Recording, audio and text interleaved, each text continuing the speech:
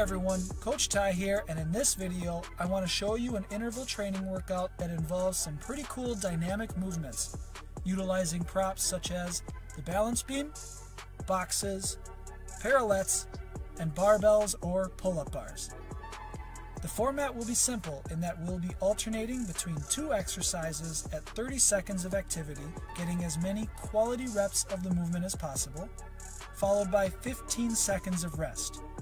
Performing each movement 3 times per set, that will give us a total of 6 sets, after which you may rest for a minute or 2.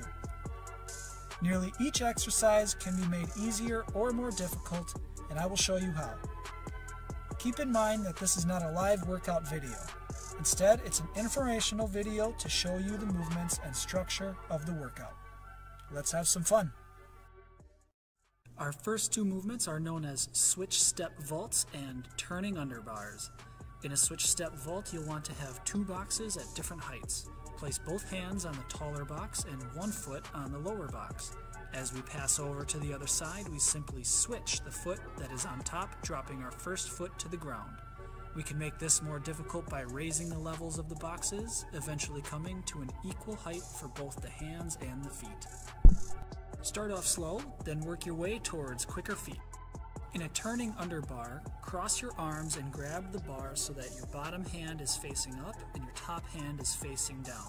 Grab on nice and tight, drop in, jump, and pull yourself through, and you'll naturally spin to face the other direction. Make this movement more difficult by setting the bar lower or by trying to get farther every time you swing. In our next set, we'll be balancing and performing what I call a tripod bridge. For the balancing, take some cones or some other small prop and place them a few steps away from the balance beam. With each step, we'll be reaching out with the opposite foot to gently touch the object without falling off the beam. Make this more difficult by placing the objects further away from the beam or by going backwards. For the tripod bridge, start in a seated position. Kick 1 foot out and keep that same side hand down to the ground. Lift your hips by pressing down into your hand and both your feet and reach up. Come back to the ground and switch to the other side. This can be made easier by not using your hands, or it can be made harder by not sitting back down on the ground.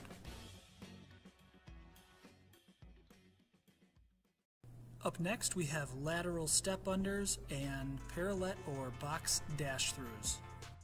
The step unders are pretty straightforward. All we need to do is set up a bar or a stick, stand on one side, squat down, reach over to the other side, and then stand up over on the other side. Do your best to keep good form in your back, keeping it straight, and make this harder by dropping the bar a little bit lower. In the dash throughs, set up 2 boxes about 2 feet away from each other, leaving a little bit of empty space in between them. Place your hands on top for support, then simply pass your feet forward and backward through the gap. The goal is to bring your feet as far back and as far forward as you can without losing contact with your hands, then making it lower and eventually toward the ground. In our final set, we have step vaults and bar curlovers. In a step vault, otherwise known as a kick-through in some situations, we can make it easiest by allowing the supporting foot to be at a lower level than the supporting hand.